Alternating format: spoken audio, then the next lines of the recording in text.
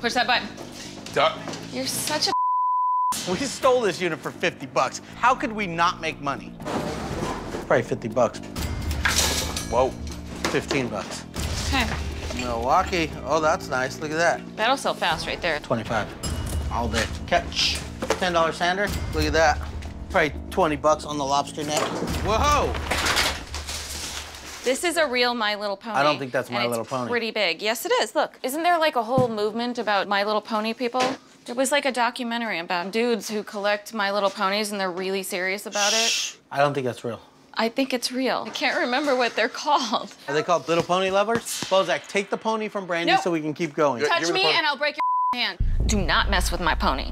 Ew, ew, stop it! Give me the pony. Let's move on. I mean it, let go. Give me Get the your sweaty hands off of my pony.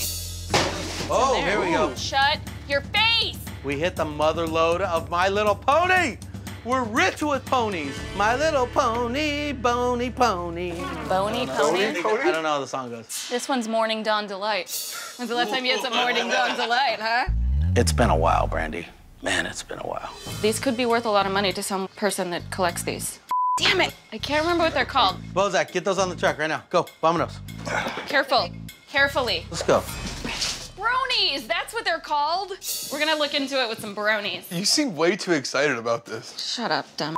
So, brony to Pegasister. How much are these worth? Looking at this whole collection, I would have to say it's worth at least $875. That is awesome. Could you believe we made almost $1,000 on a $50 unit? For ponies. Don't forget Pinkie Pie. Oh, we won't. Thank you. Thanks, Johnny. That was a fantastic appraisal. All right, you guys have a great day.